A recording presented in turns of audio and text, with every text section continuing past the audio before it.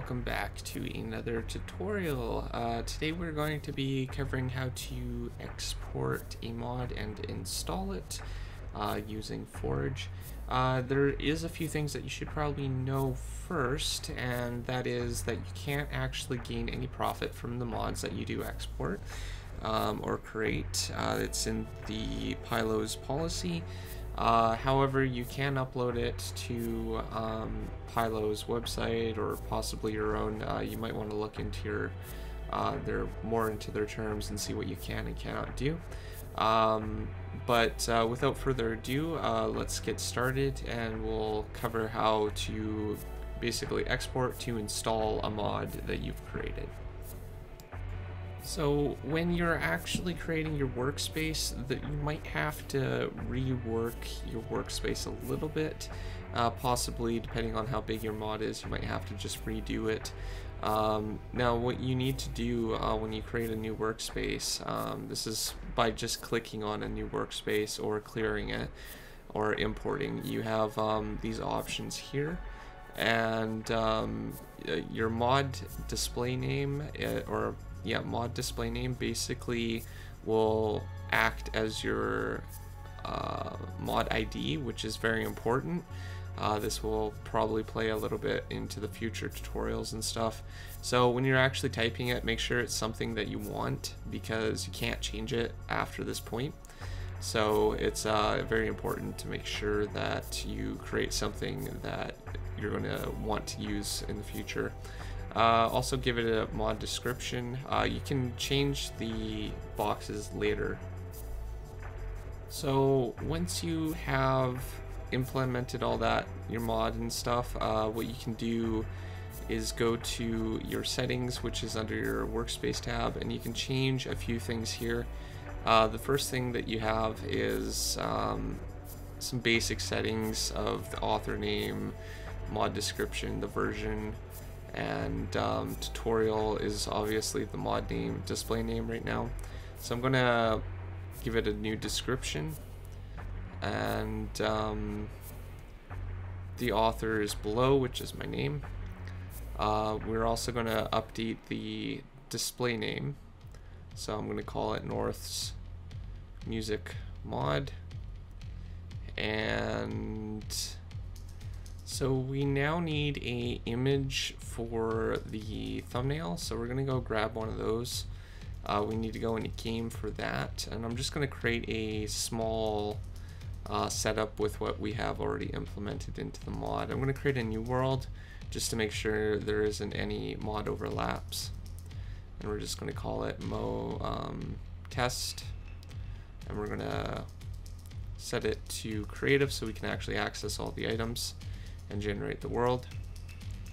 So once you have your setup all set up, what you can do is press F2 to take a screenshot, just like you would in regular Minecraft, and it will save it. But you want to make sure that it's kind of centered to your screen. So I'm just going to get a little bit closer and try centering it a little more, and press F2 whenever I'm ready. And then from that, it'll take a screenshot. We can go to options and then resource packs, and then if we open resource pack folder, it'll bring us directly to the save or resource directory. And if we go let's see, nope, not there. So if you go to the main folder and run, there's screenshots, and then you can copy this or move it to your desktop, whatever you prefer for editing. So we're now in paint.net, and we're just going to resize the image to something that's square. You can go to canvas size, image, and then canvas size, and then you can resize it to whatever you want. The actual size of the height of the mod thumbnail is 260, so you want to resize the height to something around that line. You can also create a new layer and add some text if you wish, and just, decorate it a little bit more with some text letting people know what version and what Minecraft version and stuff like that. So I'm just adding some text with the text tool right now, and I'm just going to call it Minecraft 1.12.2, and I'm going to stick that under the mod, and that's a pretty good setup right there. It's you can still read the font and everything. Now you can merge down the layer here, and the square with the green plus is to add a new layer as well. So, and now it's part of the same image. So we can now save this as a PNG, and we're going to save it to my desktop so I can import it to MCreator. So save it, and we're good. So now that we have our thumbnail, what we want to do is to go to resources and then import and then other, and then what we want to do is find our desktop or wherever you've saved it and select thumbnail, and then it's under thumbnail. So if we go back to mod and then update the gear there, you can select thumbnail for your picture and save. Alright, so now that you got all that done, you might want to, if you have your own website, then you might want to add that and fill up any other information that you might want to do. So website, you got the thumbnail, you might want to add a little bit more to the description if needed. You know, just finalize the settings and then click save whenever you're ready. And now what you want to do is click this little button right here, which is export your mod to .jar. So click on that and it will compile your mod to a .jar. And once it's ready, then it'll prompt you with terms of service or terms of use, and it's good to just go over a little bit of it. It probably won't make much sense, but because it's all legal speak, but in the long sense, like I said, you can't actually gain profit from your mod, which is unfortunate. It sounds like they might be adding a licensed version in the future. That could be a possibility where you might have to pay in order to have a license in order to sell it. But outside of that, we'll see where MCreator takes it in the future. For now, just click agree or see full terms of use, and agree will compile it to a jar. So click agree, and then you want to go and type in the name of the jar that you want. You can change this later, and I'm just going to call it test mod and hit save, and there it is on my desktop now. And we can finally get Forge and install it. I will leave the link down to Forge, their official download site, in the description, so if you want to go and grab Forge for yourself, then you can do that.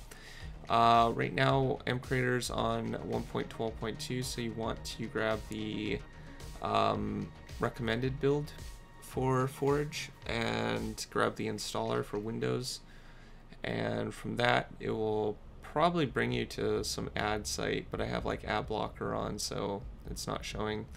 So it just downloaded there, so that's good, and we will install that in just a second. So you will need Minecraft 1.12.2 installed prior to actually installing Forge, if I remember correctly. So I already have that installed. What I am going to do is make sure that I have 1.12.2 installed, and I do. So I have two profiles for 1.12.2. And what you want to go to your downloads and click on the Forge and run as administrator, and then click yes, and then you want to do a client install. If you're doing a server, then you can do a server install server, and you can just extract it as well if you need to, but click on client for personal use, and then it will extract Forge into its own jar and set up a profile, which we will be able to change in just a second. So it's all been set up, it's been successful, and we can now restart Minecraft just to make sure that it shows up. and we will go down here, and it should say somewhere around here. Yep, there it is, Forge, and then 1.12.2. So we're actually going to go to launch options, and this is an optional step, but we're going to make sure that it's in its own folder so it doesn't have any conflict with any other mods or versions of Forge. So by setting the game directory, we can go Forge, and then we can go slash and 1.12.2, and then so you want to go to your .minecraft folder, which is in your roaming folder. You can type %app data % to get there in search. So we need to create the actual folder structure that we just created, and then we'll be able to install the profile. So now you can see that's downloading and setting up all the files we need.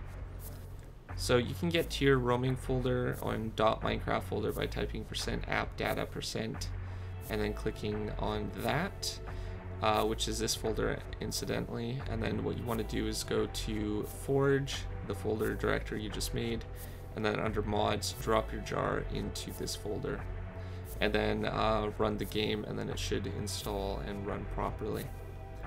But yeah, that's perfectly fine now.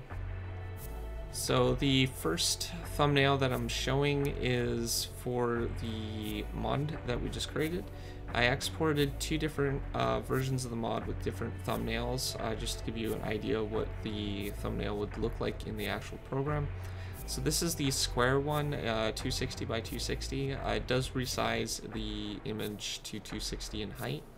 So if we click on the mod thumbnail, or the mod, that you can see the thumbnails up here. You might want to go with a larger thumbnail like this, and this is 1272 by 2 in height, and yeah, the larger thumbnail looks pretty good. So as you can see, we have our custom blocks in here and our custom items, and we can actually play music.